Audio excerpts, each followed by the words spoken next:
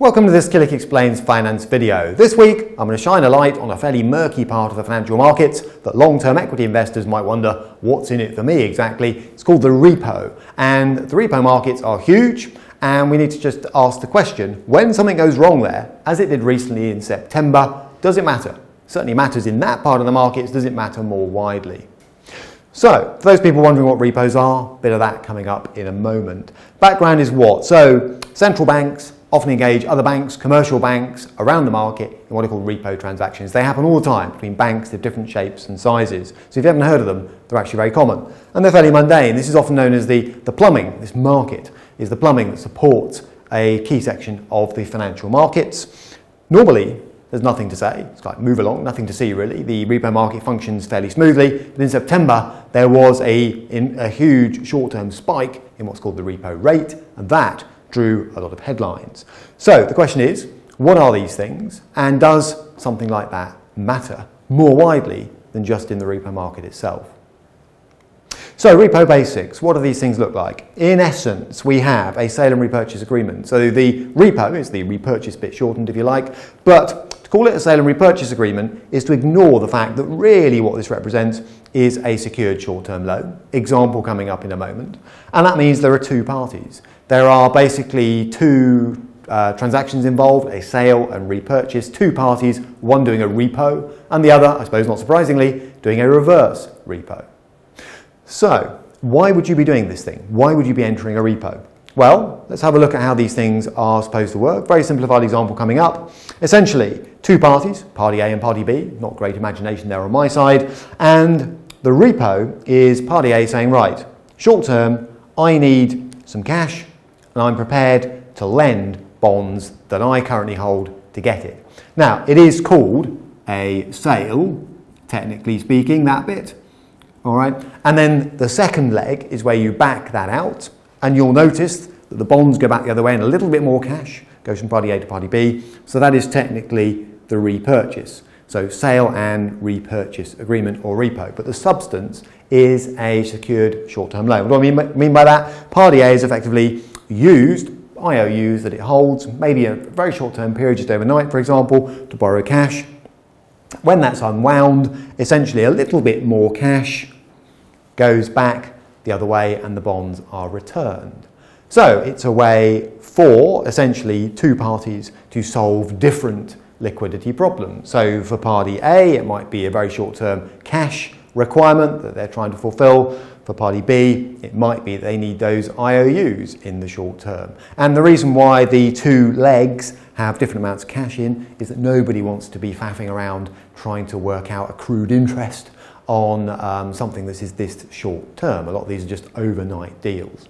So there it is, a sale and repurchase agreement. Now, the repurchase price of the bonds is usually slightly higher, as we've seen, than the sale price. So that basically just allows the two parties to factor in a little bit of interest using a simple mechanism.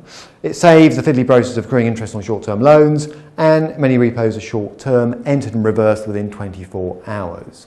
So there's a very, very basic tour of repos. Now what's the point? So commercial banks use repos as a source of short-term funding and to make up their cash reserve. So they're useful, as I say, they're flexible for both parties, different motivations. One, temporarily short of cash, okay? The other, temporarily, perhaps short of a particular IOU. The repo makes quite a lot of sense, and the reverse repo. It allows lenders to make a small profit on securities lent overnight, so it's a little bit of an extra turn, if you like, on securities that otherwise be sitting inactive, you could say that. Lending them out creates that little bit of extra interest that I mentioned earlier on, and it allows the Fed to influence short-term funding costs, very short-term interest rates. So central banks participate in this market and can have a bearing on, if you want to see it this way, the price at which repo transactions take place. The interest rate, and I use my fingers like that because it is an interest rate, but the mechanics of the repo market mean that people don't have to faff around actually quoting accrued interest to each other. So, how does it work? How's that Fed intervention work? Well, the price of funding is set by supply and demand in the repo market, like it is anywhere else. If institutions that need cash can't get it, then the cost rises. That's reflected in the repo rate. It can be very, very small changes, but you get the idea for new people to this market. And the Fed can usually manage this by releasing additional liquidity. So the Fed can manage, if you like, how that rate changes. Normally it doesn't change very much, frankly, by increasing the amount of liquidity in various forms that it allows into the market. So that is the mechanism. Now, does this all matter to investors? So here's the question. Well, repo has been called the plumbing that underpins the financial system. I mentioned that earlier on. The overnight value can reach $3 trillion, albeit it's very short term in the sense that normally repos are reversed very quickly, can be overnight, and a spike in the repo rate can make the headlines. So normally people are sitting there thinking, well, frankly, is this a very important part of financial markets as a long-term investor? Only, arguably, it makes the headlines. And the reason is you have to ask the question, what is going on? What would cause a spike in that rate across the market at which essentially banks are prepared to do very short-term deals with each other? Now, people are still trying to work this out.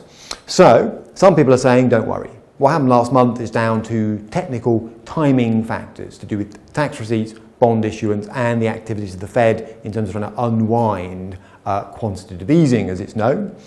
So far, the central banks managed to react quickly to bring the rate down. So people are saying, no need to worry, because what the Fed did was intervene and the rate may have spiked as people panicked, if you like, about the potential lack of liquidity, and then came down very quickly on Fed intervention. But some people are saying none of those explanations quite cut it. Could this be evidence that the Federal Reserve is trying to move too quickly and too unsteadily in trying to unwind all that quantitative easing that was going on post-financial crisis? And is that having an effect in the repo market, in the sense that the biggest players in this market, there are arguably 4 or 5, suddenly panicked about the availability of short-term liquidity? Does that indicate liquidity stress in a key part of the market? Now, I can't give you a definitive answer there. If it doesn't happen again, I suppose one can conclude there isn't a problem, but nonetheless, people did say in a part of the market that's supposed to function completely smoothly and predictably, this was an odd event. To find out more about repos and also the activities of central banks, editor at killik.com and or killik.com/learn, and have a look down the tabs here. Investing principles would be a good one to start on.